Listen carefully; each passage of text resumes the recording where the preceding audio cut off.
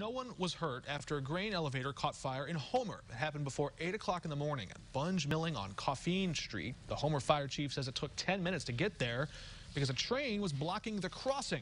He says a small fire started out near a motor in the basement and went up the elevator. One of the legs that go up to the top of the elevator, the grain was on fire that was inside the leg. So we took a couple panels down and then we sprayed some water. It took quite a bit of time to do all that. But we had a lot of help from multiple different districts around here.